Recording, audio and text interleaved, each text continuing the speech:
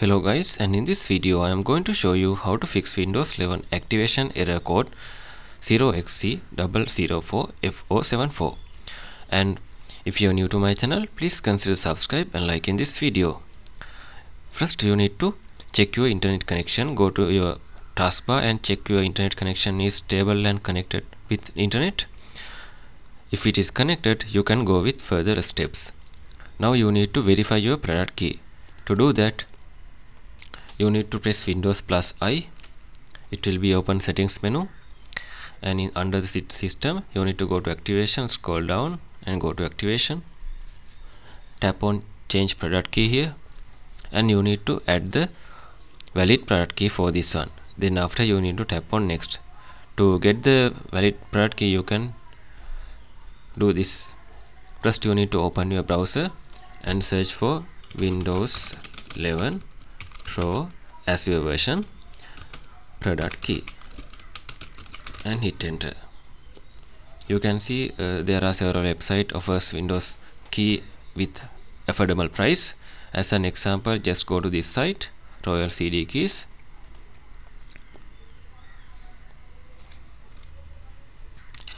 You can buy the Windows product key from here. Then after close this one, you need to enter it here. Then it will be again reactivate. Just close this one,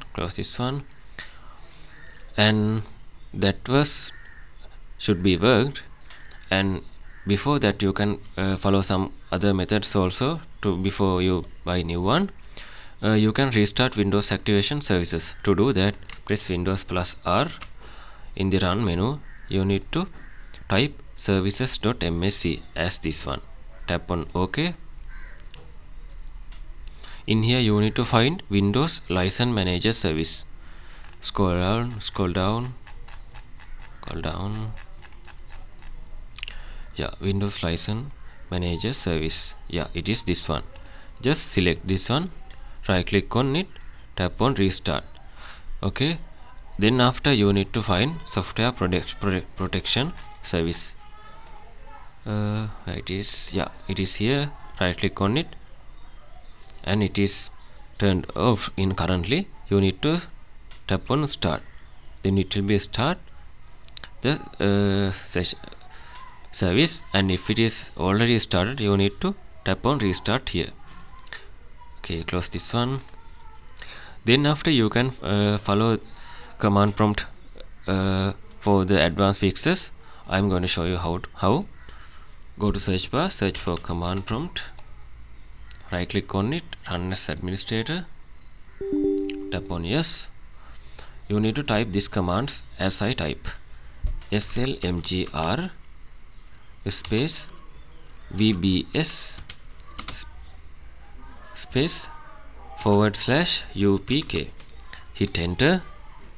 Then after you need to add slmgr dot vbs space /cpky. You need to hit enter.